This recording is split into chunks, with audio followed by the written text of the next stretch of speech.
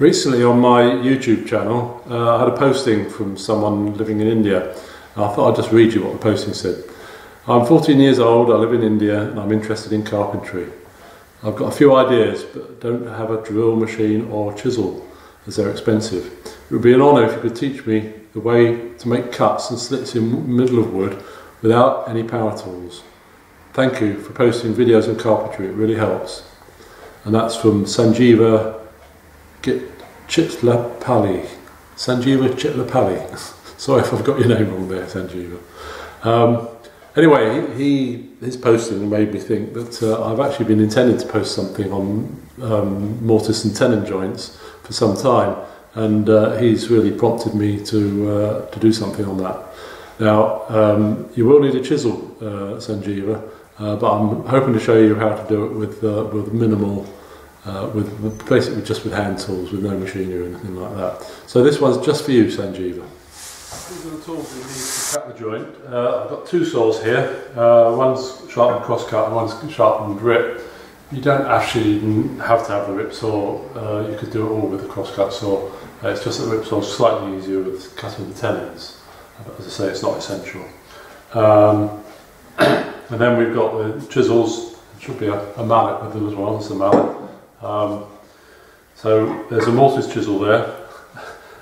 Again, that isn't essential either. We could use an ordinary bevel edge chisel, but the mortise chisel does give you a slightly cleaner mortise. It also allows you to give it a lot more welling with the mallet. If your tenon doesn't fit for the first time, then there's a paring chisel there, or a bevel edge chisel for cleaning up the tenons to get it to fit. Various marking tools, mortise gauge, engineer's square or any other sort of square, a ruler and a marking knife. I also have this little gadget which I quite like. It's a little combination square which you can use for checking whether the ends of the mortise are square and also checking for depth. And of course the final thing is you have to have a cup of tea. So this is the sort of configuration we're going to be making the joint in. It's a rather fake situation. I don't know of many situations where you just cut one single mortise and tenon joint. You'd usually do them in a set of 4, 8, 16 or whatever. If you were sort of say making a door or a table or something like that, you'd have a whole set of joints, and the critical dimension would be the distance between the shoulders and that sort of thing. So this is, as I say, rather a fake situation. It's just an exercise in how to lay out and cut a single joint. So you can see I've marked up with a face side and face edge, so these are our square, our reference surfaces, and our two face sides are going to be orientated the same way, and we're actually joining into a face edge. That's a standard way of doing a joint like this. So I'm going to do a little bit of adjusting so we can get in close to see how we do the marking out. I'm going to start by marking a pencil line across in the position where our mortise is, our tenon piece is going to be standing. So we're coming in like that. So I've marked that edge. I'm just going to mark the other side. So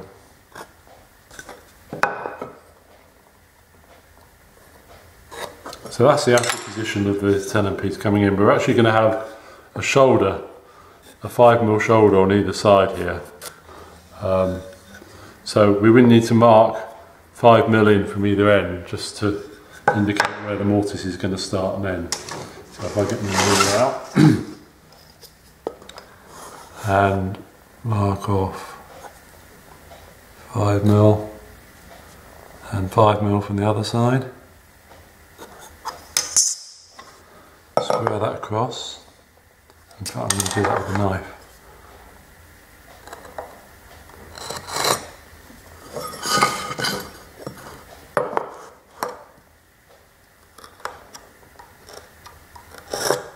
So that's the length of our mortise. While we're using the square and the knife and things, we might as well mark the length of the tenon. Now there's no golden rule about how long a tenon should be. Well, it's not one that I know of anyway, because sometimes it might go all the way through, be wedged or something, or there might be a tenon coming in from the other direction which limits the size. But generally I like to have the tenon 2/3 of the width of the frame piece it's going into, all things being equal. Now I'm going to have to do a bit of maths here.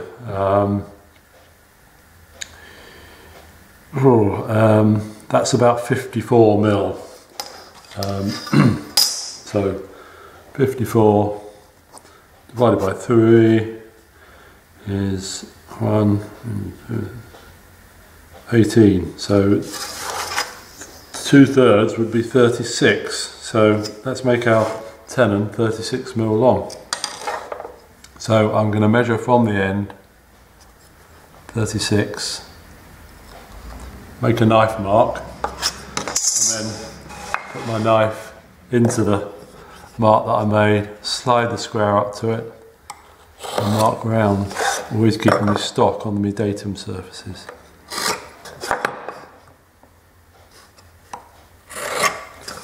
And if all things are equal, we should meet up at the beginning again, which we do, which is very gratifying. So that's the length of our tenon, mortise marked out, and the length of our tenon. All we're going to do now is put in the thickness of the tenon, the mortise. Now generally one aims for the thickness of the joint to be 1/3 of the piece that we're jointing. Now that only applies if you're making a frame with equal width members like this one, where these are both the same width. This is 27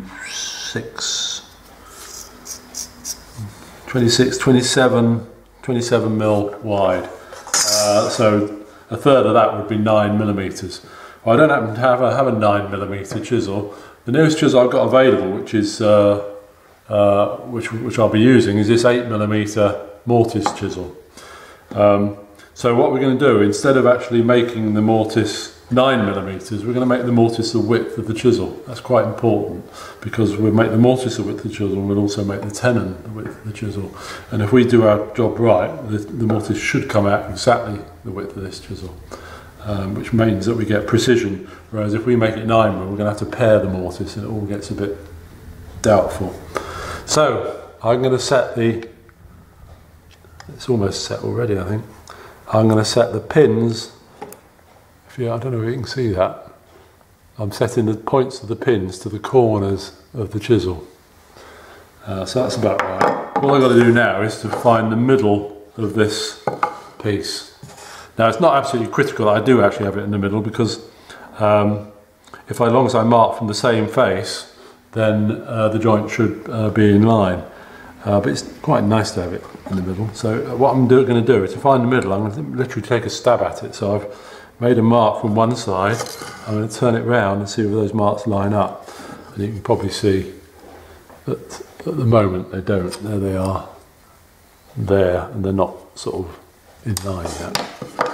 So I'm going to fiddle around until I can get them lined up.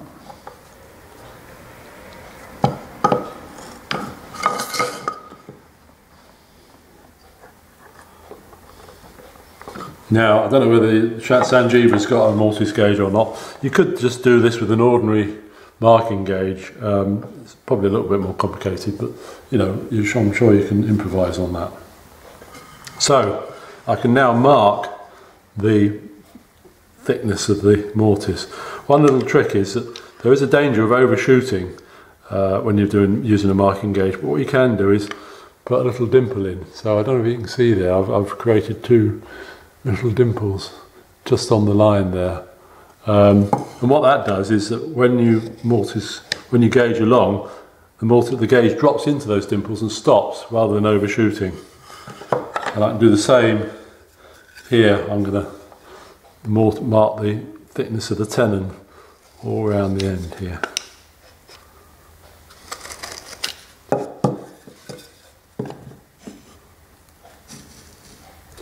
I'll put my dimples there first. Right, so it's stopped in the right place. So that's me marking up done now. I could actually just sort of mark the waist if I wanted to, just to remind me where I'm going to be chopping, but it's fairly straightforward, so probably don't need to. Oh, one thing I've forgotten. I haven't done the shoulders down this side, have I? Because we're going to have 5mm shoulders at either end, aren't we? So I'm just going to set up this gauge, the single point gauge, to 5mm, and I'm just going to gauge around there.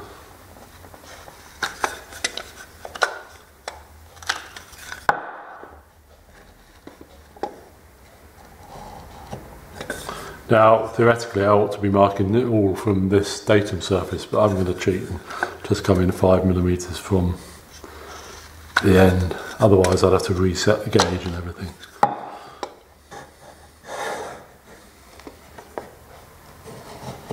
Right, so I am now ready to start cutting this joint, having done that last little bit. Okay, so I'm going to reposition the camera so we can see a bit more in more detail what's going on.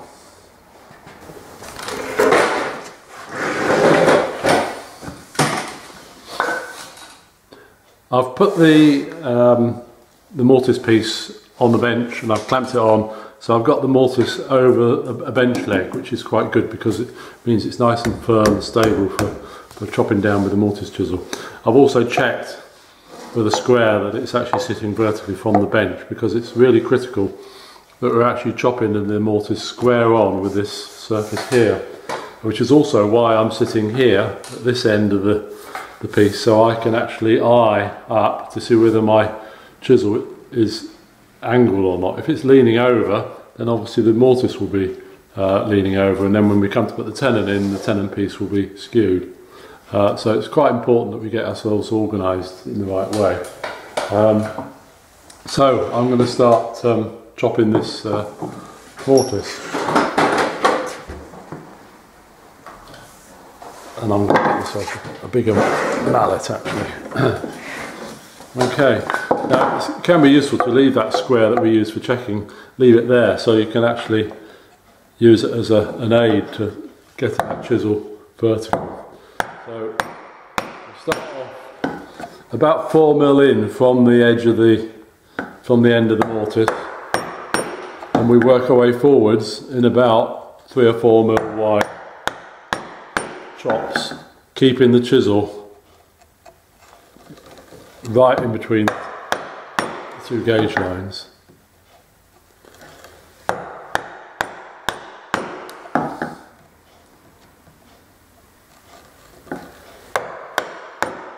Working my way back, and you'll notice that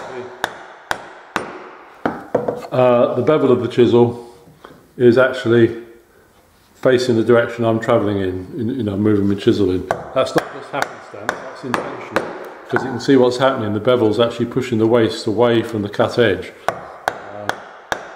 makes it easier to remove the waste later on. I'm going to actually stop soon, about the same distance from the other end. The distance I started at, about 4mm, and I'm angling in to try and get. Right, now we want to lever out the waste, so you want to try and make sure that you lever in line with the joint. If you lever leaning out over or not in line, you can end up damaging the edge of the joint. Now, this is quite soft wood. It's not actually softwood, it's a hardwood, but it's quite a soft hardwood. This is tulip wood or poplar, which is quite good for practicing on.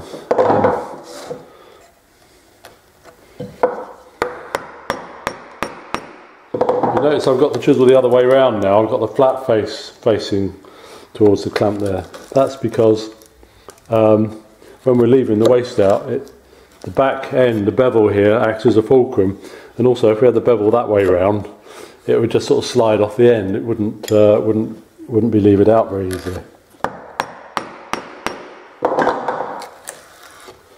So you can see I've got most of the waste out now.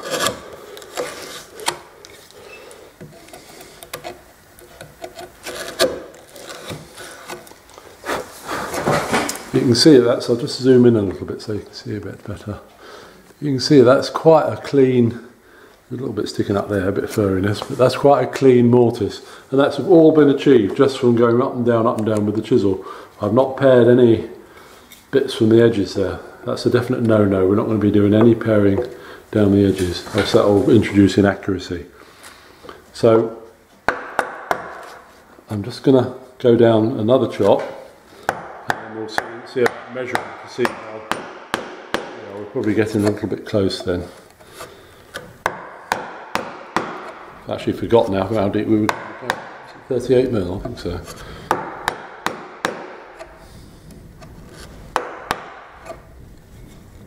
Just turn it around just straight like that.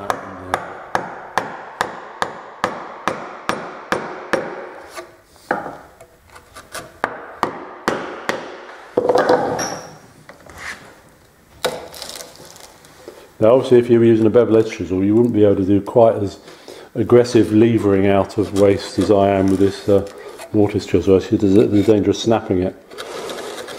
But with a mortise chisel, it's another of the advantage of them. They're pretty rugged.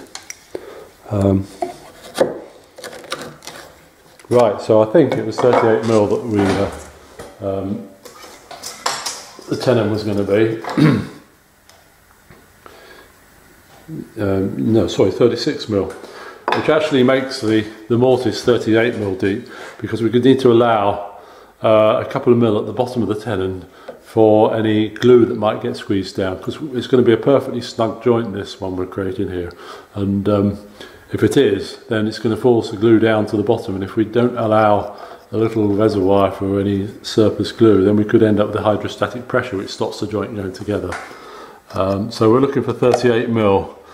We're actually on about 34mm, so we're not so bad away. I'll just set my combination gauge to. I'm just setting my combination gauge to 38mm, and I can use that as a depth stop then, so I can go backwards and forwards, just checking with that, see whether it's deep enough. So I've just got a little bit more to take out. Got to be a bit careful here.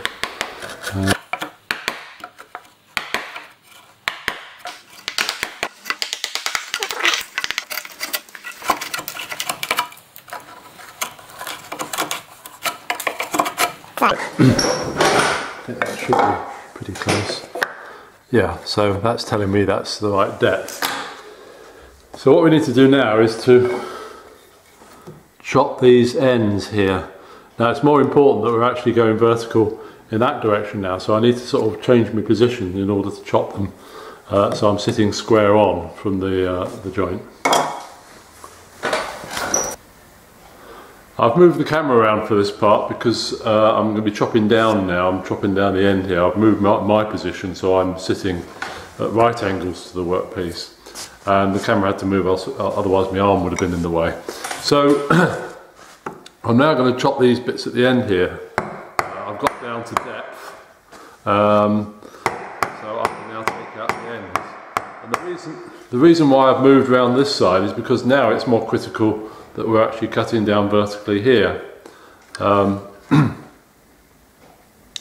So I can eye that better sitting at this end than I can if I was sitting around the other end. And I'm working my way back to the line. I'm not chopping straight to the line straight away. I'm not putting the chisel there straight away, because there's a danger if there's a lot of waste on the tenon side, the mortise side of the chisel, it can push the chisel back beyond where I want it to be. So I'm actually creeping up on the line, which is a good principle to hold to with most chiseling.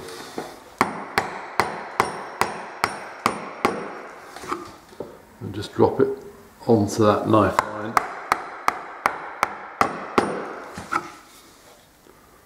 Same at this end.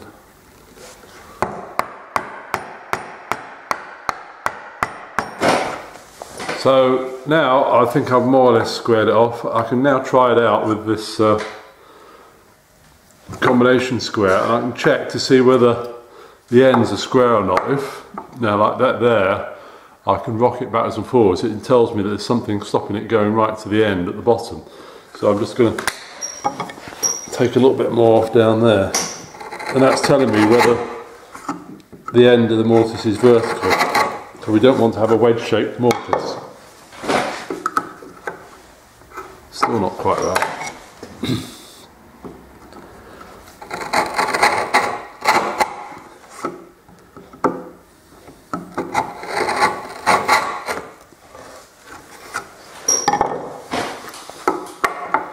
that's better. Now it's butting right up to the edge there. So I'll just get rid of that little bit of waste. Okay.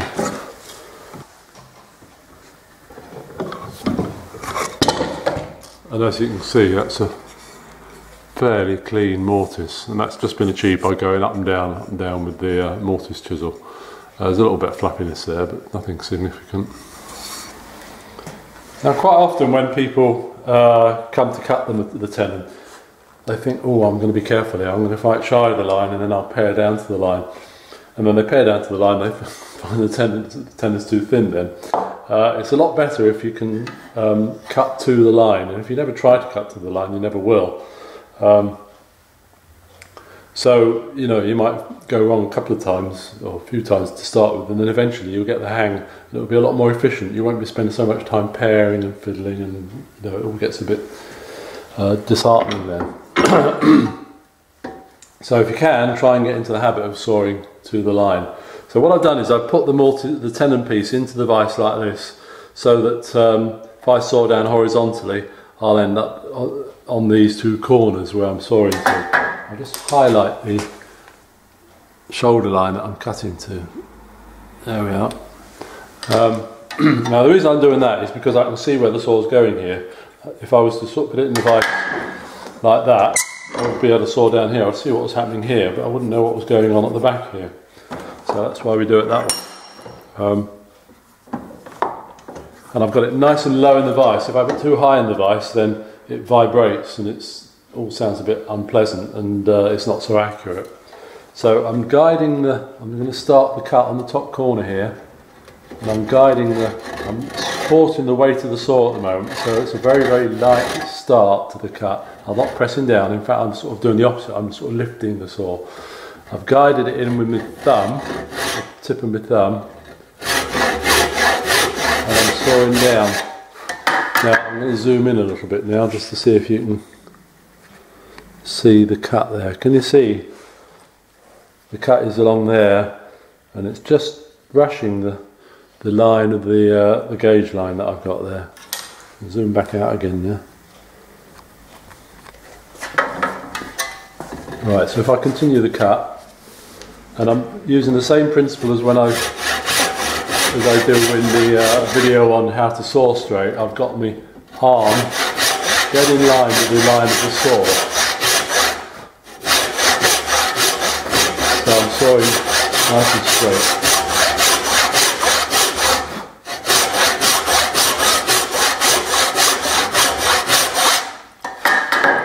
I'll now saw on the other side of the tenon.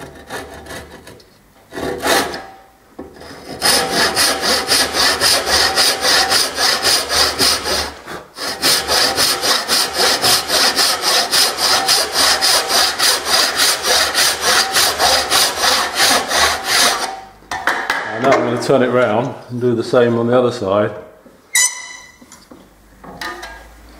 That's easy because you've got the curved guider in now.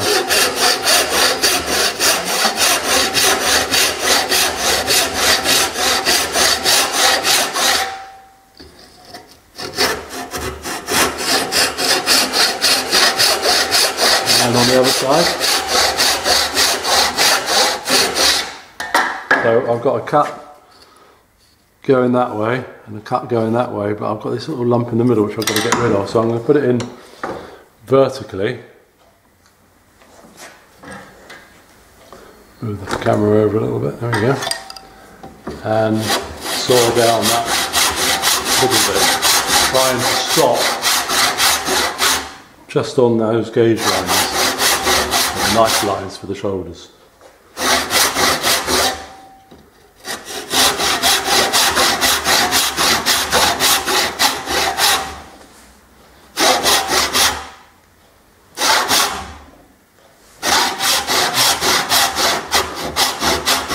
Right. Now I've also got these shoulders to do as well, so I'm just going to come around and saw those bits there. I'll just have them vertically in the vise. I'm not going to bother with this tilting over a bit because it's quite a short distance, it's not so critical.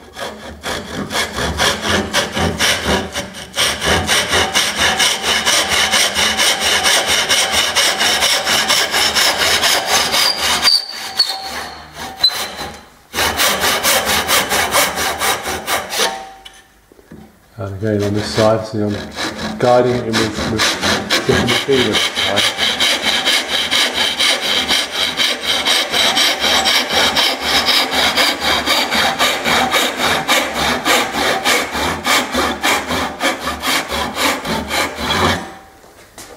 Didn't quite hit the line there, I might have a little bit of paring to do there if I'm not careful. Right, so now I've got to saw the shoulder. The sawing here is much as it was for my how to saw straight video, and if you remember in that we knifed the line we're sawing to and then chamfered down to the line, which is what I'm doing here.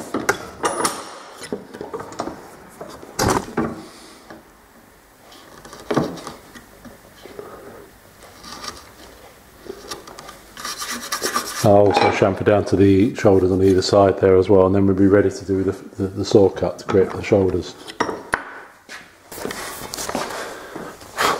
I'm gonna, if you've seen this video on sawing straight, you'll know what I'm doing here. I'm going to guide my saw in on that knife line, and it's going to be helped in by the chamfer there, and I'm bringing the saw progressively down onto the line, and I'm continuing the cut. Be careful about the stance, and that the arm is dead in line with the line of the cut, and then that should come away. Not quite. There we go. Same on the other side.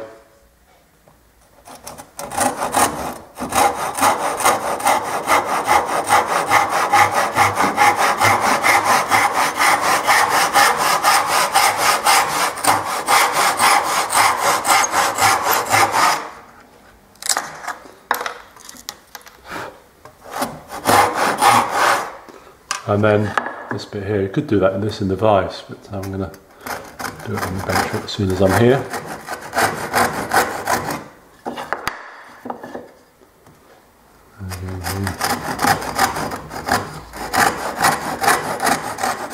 I think all in all, I probably prefer to have done it on the vise actually. Now I've just got a little bit of cleaning up to do with this, with a chisel, just to get rid of these bits along here.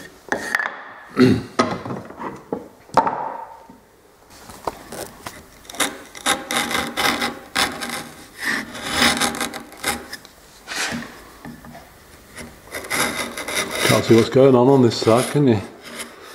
That's the same as going on this side really. And then there's just that little bit there to get rid of. Obviously sharp chisel's pretty important at this bit.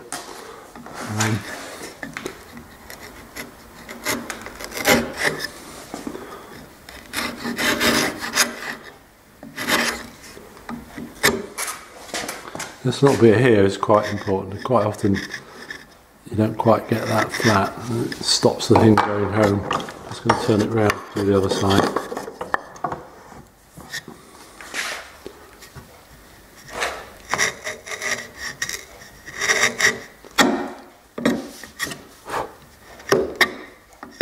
That's looking fairly good.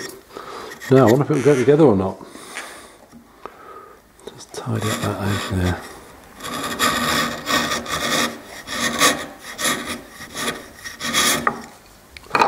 Right, time of judgment. Right then, let's try the fit of this this joint. I honestly haven't actually done any fiddling with it. Let's see how it goes. Oh, sometimes I surprise myself. That's not looking too bad. There's a little bit of a gap there, but it's not so bad there. But, which might indicate it's leaning over very slightly, but we'll do a little bit of diagnostics on this just to see if we can, or see how we do diagnose joints that don't go together.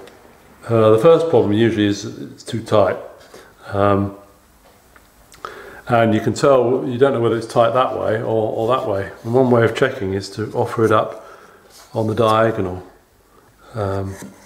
So if it goes together that way, then it must be, and it's still tight, it must be tight that way, and it tells you you've probably got to take a little bit off the inside of the mortise. If it goes in and then tightens up part of the way down, the chances are that it will be because the mortise is slightly wedge shaped that way, and you've got to sort of check it out and pare off a little bit more down at the bottom there. Once it's gone together, oh, the other option is it's too loose, which is probably more drastic really. I think a good test is to sort of turn it upside down, shake it like that, and if it falls out, then it's too loose, and you've got to either start again, or you could try gluing some veneer on, but I always think that's a bit of a fudge, you know. Or use very thick cascamite, which is a gap filling glue, but again, it's a bit fudgy really. The other thing you've got to check then, once it's gone together, is there any lean on the? Is this leaning over in relationship to the mortise piece? And you can test that by putting a ruler against it, and that's looking fairly good. There is a very slight bit of light showing through there, but I think it might be because my ruler's a bit bent even. I don't know, but that looks okay. Now, if there was, say, there was some light showing here, which would indicate that this is slightly tilted over this way, you'd want to try and correct that. You can sort of do some minimal correcting by paring off a little bit off the bottom of the tenon here. That will then allow the piece to lean over a little bit that way, but it's fairly limited how much control you've got over that. You need to do that check first to see whether that's leaning over and correct it before you do any checking to see whether whether there's any gap around the shoulders. You might find that you know, the shoulder's nice and tight there, but there's a little gap here. You go and correct that. You sort of take a little bit off this side so that they're all sitting down nicely. Then you come to check this, and you find you've got to then tilt it over a little bit. You'll find you tilt it over and then you've got a little gap at the shoulder there. So you always check to see whether the tenon piece is leaning over first before you check whether check and correct whether the shoulders are sitting down properly. And of course, one other check I should have done right at the beginning is it square that way, but I was fairly confident that that would be because it was sitting down quite nicely on the shoulders. That's it really. I just wanted to have a quick word about the dangers of mortise and tenons, specifically in relationship to tenonitis. Tenonitis is characterised by bruising of the forehead and black eyes and things like that, and it comes about from people trying to pull joints apart like that, and it suddenly comes apart and you go bang, bang into the forehead. I've had a number of students who have suffered from, I've suffered it from myself in the past as well. And it comes of actually pulling the joint apart in the wrong way, because if you've got a tight joint like that and you sort of go like that to sort of wobble it apart, then you loosen it, and if you're trying the joint backwards and forwards, which you shouldn't really need to do, then you end up with a loose joint. The trick is to turn the joint, when you're testing it, turn the joint this way up, and then you can pull it apart like that.